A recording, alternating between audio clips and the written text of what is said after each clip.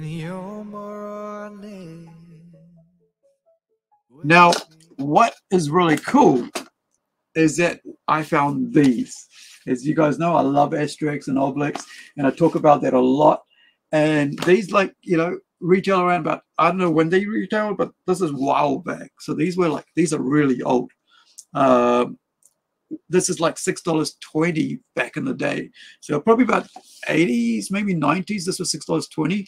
Now, of course, you know, these like about $20, $30. Let me see when these came out. So this was released, right? What's the latest? Fourth impression. So this is from the 1984, 82. Sorry, my bad. From 1982.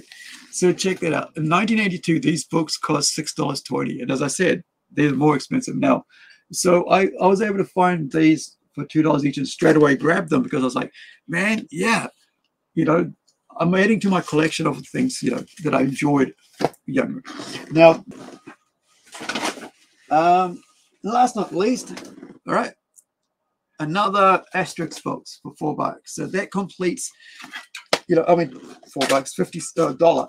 So the reason I say $4 is because I was thinking of these ones. So the other one. So all up, the best score of the day is three asterisks, large size books, and a mini book, right, for $6.50. Look at that.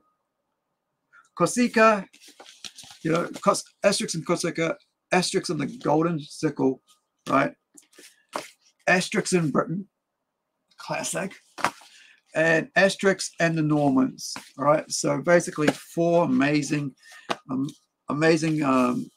graphic novels, you know, from Goscinny Odriso, you know, and this one here, as you can see, it's like, you know, it's almost like the size of a manga, so which is pretty cool. You know, it's actually a bit bigger than manga, but some of it this big, right?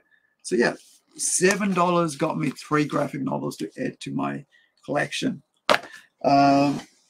And I think that's it. Yeah, that's all for 4 graphic novels. Wicked. All right, thank you for joining me, guys. Wherever you are, be well, be safe, and like I always say, if your loved ones are close by, give them a hug and a kiss. And if they're far away, give them, yeah, send them a message, say, hey, how you doing? Also, if you're on social media, you know, just let them know you're doing well, because some, you know, people need to know that you're okay, and also they need to know that you're thinking of them as well. So, see you next time.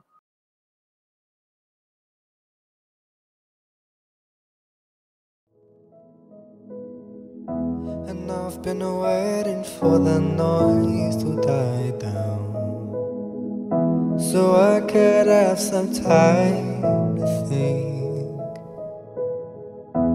back to when I wanted to be where I am now, free of problems I had then been taken up by more.